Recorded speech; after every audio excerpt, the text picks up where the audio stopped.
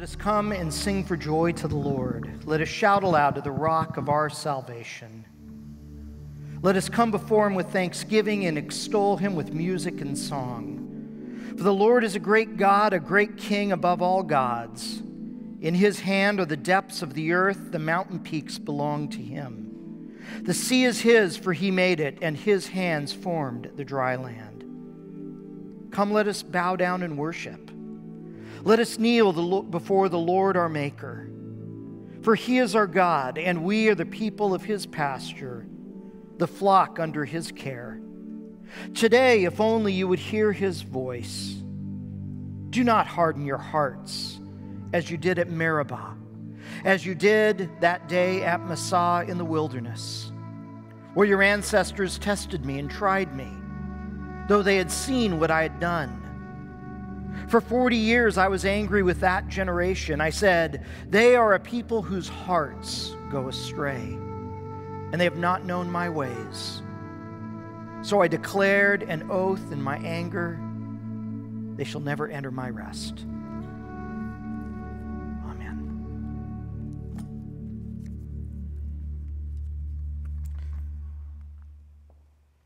It's always dangerous thing to talk about worship, because worship is such a deeply personal thing. But this morning I want to talk about exactly what happens when we worship. And to start, I want to start in a pretty unusual and unexpected place. For my birthday about 2 years ago, Cindy took me to a concert at the Hollywood Bowl of Tom Petty and the Heartbreakers. That night turned out to be Tom Petty's last performance before he died the week after that concert. And I remember thinking about one of his songs where he talks about why some people love his music. And one of the lyrics of one of his songs has this line that says, some people love his kind of music the same way other people love Jesus, because it does the same thing to their souls. And that lyric has always struck me, that the songwriter views an experience with Jesus as just kind of another religious or spiritual experience, set aside a bunch of equally valid spiritual experiences. You know, the assumption of that lyric is that Christian spirituality is a purely internal experience. When I was in college, we studied the classic book, Varieties of Religious Experience by the Harvard philosopher William James. And the essence of the thesis of William James's book is that all religious experiences and spiritual experiences can be explained psychologically, as something that's happening purely inside the psychology of the person having the experience. And I kind of doubt whether Tom Petty ever read William James, although it's possible, but that's kind of the philosophy that underlies that lyric. And I think a lot of people view Christian worship that same way. That when Christians worship God like we're doing here today, they have an internal experience inside of their own minds and hearts. And that's it. And so according to this approach, our experience of worship, our singing, the instruments and the songs, the physical space that we worship in, practices like prayer and the sacraments, the preaching of the Word and the reading of the Word of God, they trigger something that's already inside of us and cause that internal thing inside of us to come out. In fact, a couple of years ago, 2012, two sociologists at the University of Washington did a study of what happens in people's brains while they attend a worship service. I wonder what it was like in that service that they attended, having electrodes or something.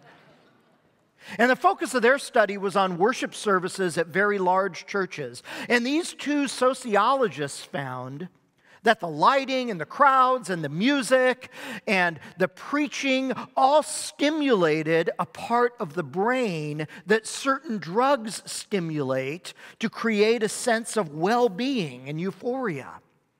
And that the larger the church, the more that part of the brain was stimulated, which is one reason why the authors say megachurches have become so popular in American culture. And they noted that anyone can follow the methods, whether they know God or not, to use the right lighting and the right kind of music and the right kinds of stories to stimulate that part of the brain. So many people view our worship experience as a purely internal thing. But what if it's not? What if worship is more than what happens inside of us? What if we actually encounter a reality outside of ourselves when we worship God together, as we've done today? See, that's what I believe happens when we worship, during authentic Christian worship. That we encounter the God who is outside of us, the God who made us, the God who knows us, the God who loves us, the God who saves us, the God who has promised to fulfill His plans and purposes in us and through us and in the world. That it's not merely something happening inside of me and inside of you, but that there's a reality outside of ourselves that we encounter when we worship. And that's what I think this psalm is telling us, Psalm 95. You know, if you're unfamiliar with the Psalms is a collection of 150 song lyrics found in the Old Testament part of the Bible that were used by the ancient Hebrews and used by Christians throughout 2,000 years to inform their experience of worship. Psalm 95 is what's historically called an invitatory psalm because it invites us or it calls us into worship. And because of this uniqueness, this particular psalm is one of the most quoted psalms by Christians all over the world throughout the ages. In fact, for those church traditions that practice morning prayer, like in the Anglican Church and the Lutheran Church, and sometimes in the Reformed tradition, morning prayer is always opened with Psalm 95. When Christian monks and nuns in Benedictine monasteries gather for lauds, morning prayer, they sing this psalm to God each morning. And Psalm 95, I think, shows us at least three things that are happening with God when we encounter Him in worship. We began our worship time today by listening to Jill read the words, "Come, let us sing for joy to the Lord."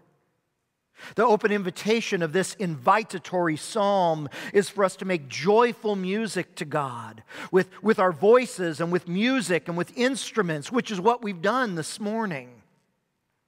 You'll often hear me say that the Bible never prescribes a particular style or kind of music to do this. It could be an all-boys choir in a cathedral during evensong, or it could be a choir anthem at a historic downtown church.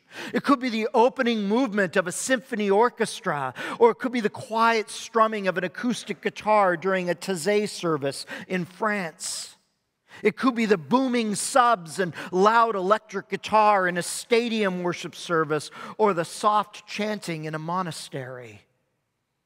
Everyone has their own musical likes and preferences, but the Bible says whatever they are, sing a joyful song to the Lord. To use any and every kind of music at our disposal to bring attention and glory to God. And then verse 1 calls God the rock of our salvation. The Bible often uses this image of a rock to describe God's reliability, His constancy, the fact that God is a safe and secure place for us to find refuge when our personal lives or our world or our community is filled with chaos and disorder and change. And these first verses focus on creation, the height and depth of creation, the breadth of creation across all the earth, the depths of the earth to the highest mountain peaks.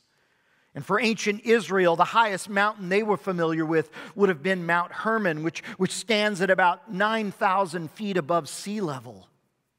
But of course, there are other mountains in the world, actually more than 100 mountain peaks in the world that are over 23,000 feet above sea level, the highest being Mount Everest.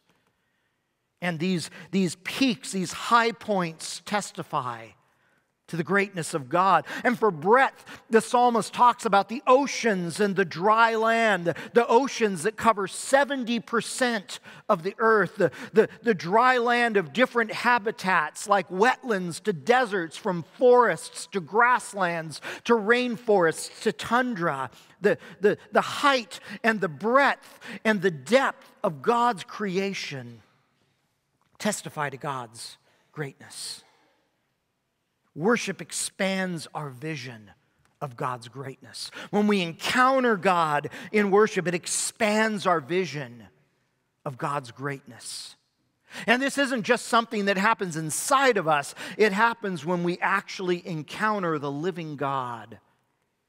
I chose this picture of Cathedral Peak in Yosemite because in many ways the natural world around us is a cathedral, a sanctuary of God's greatness. The mountains and the oceans, the deserts and the rainforests, the wonders of our world all bear witness to the greatness of God. And many people go outside because they're inspired by this. Maybe you've seen the bumper sticker, "Nature is my church."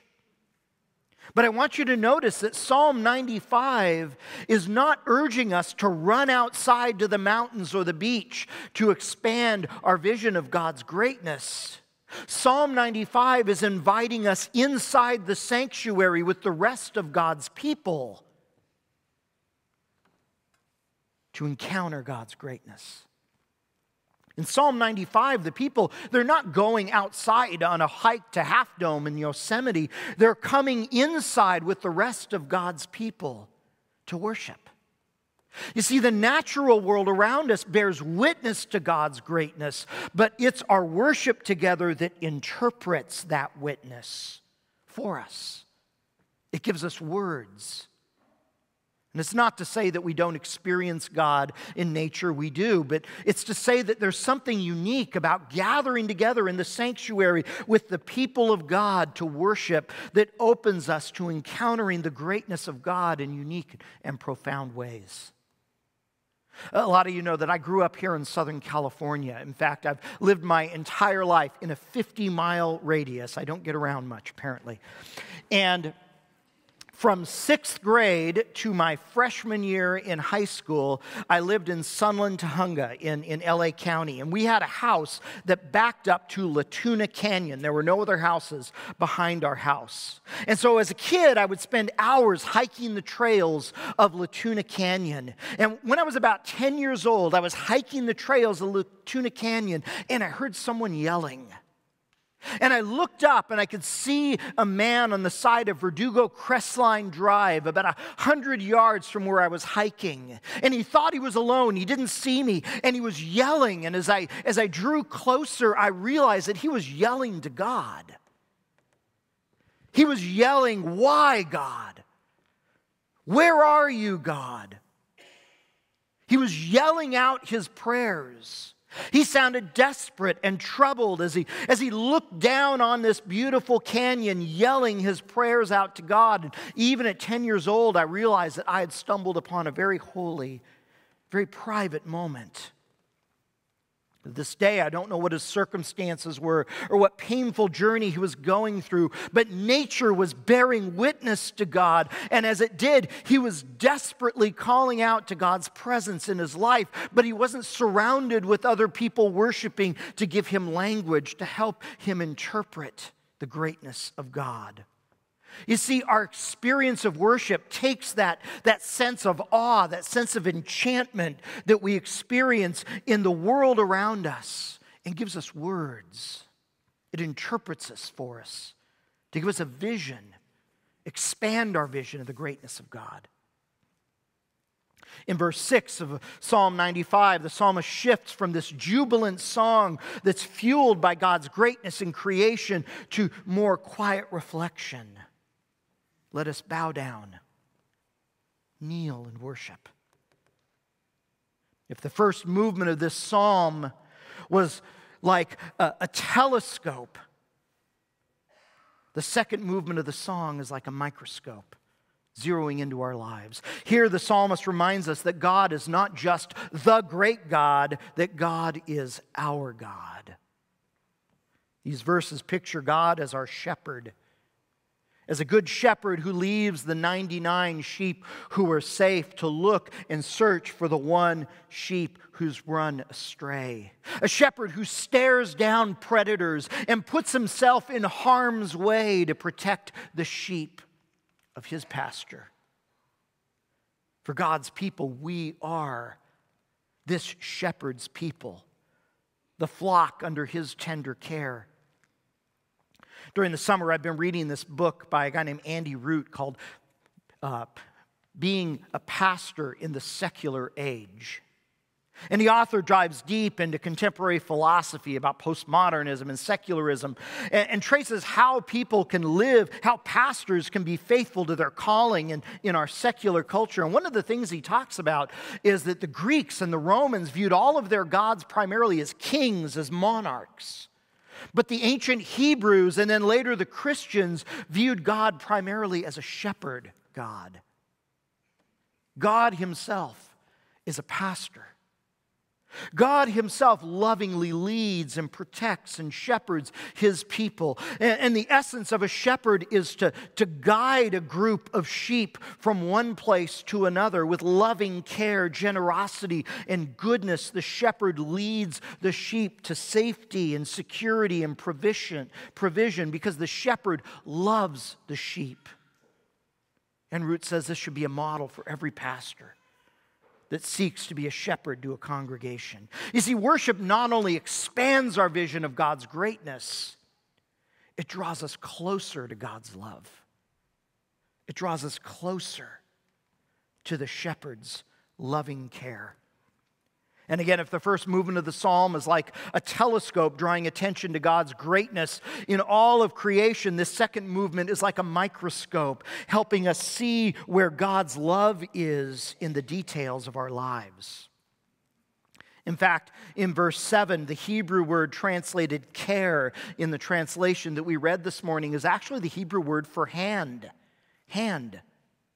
Just as the shepherd guides the sheep with their own hand, God guides us and cares for us with his loving hand.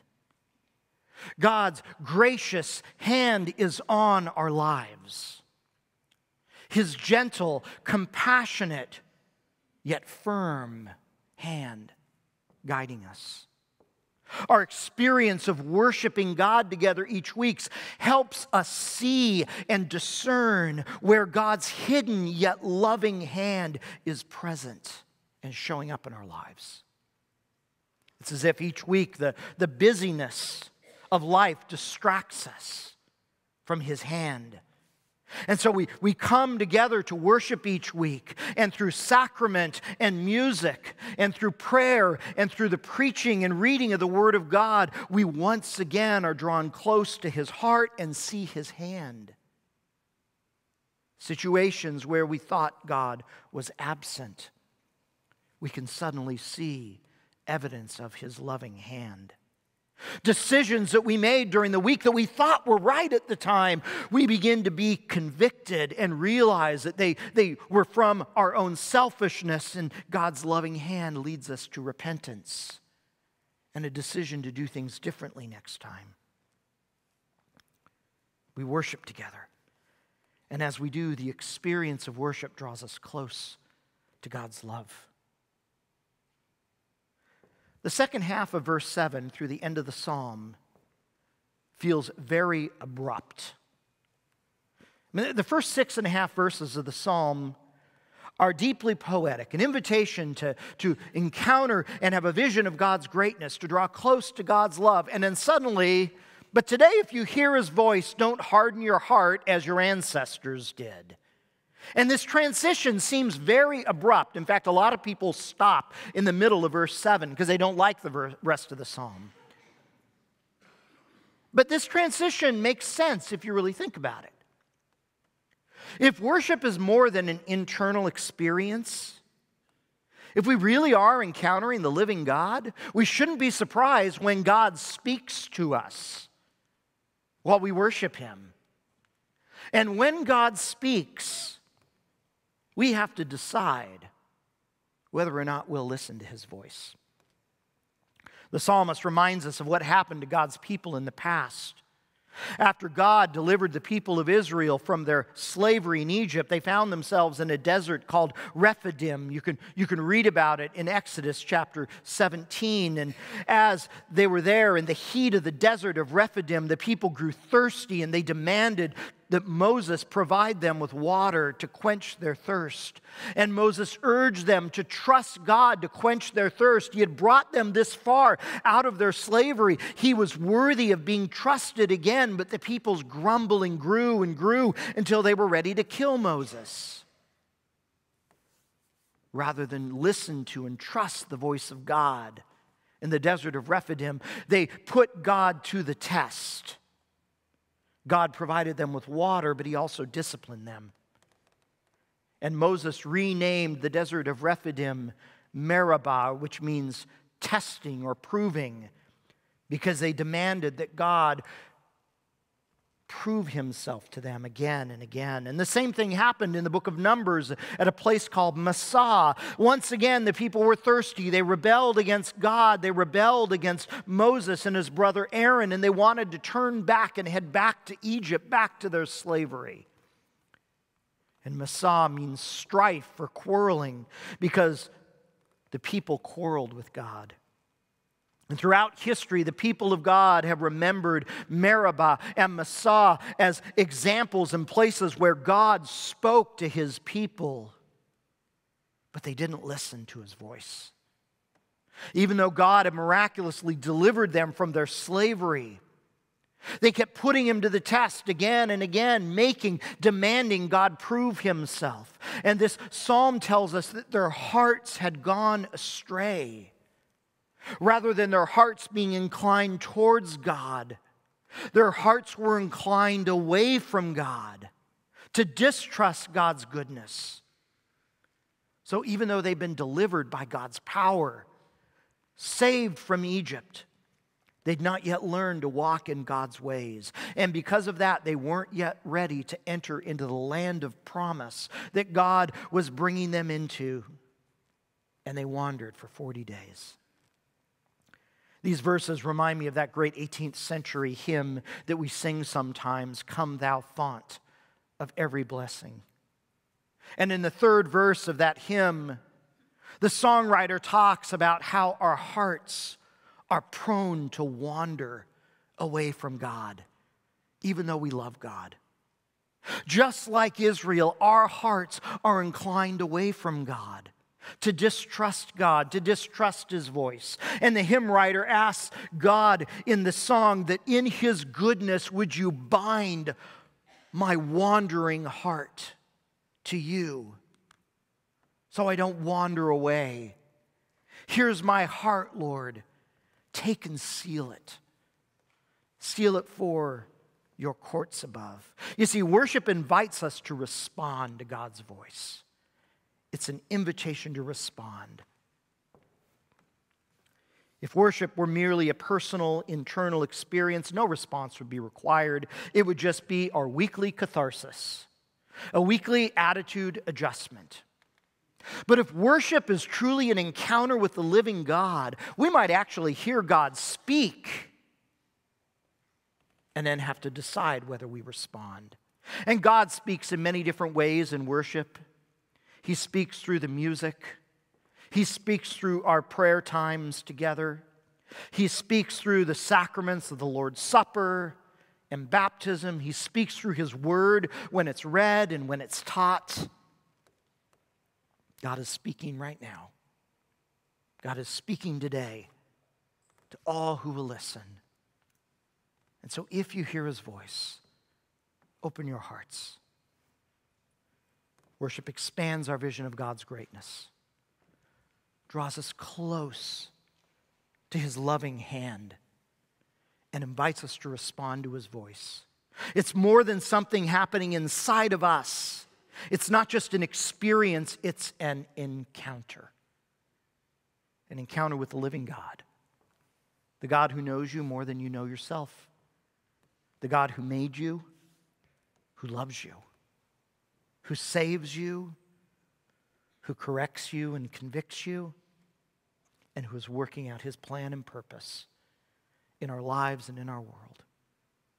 Let's pray together. Father, thank you for this call to worship. And Lord, it begins so jubilant and upbeat,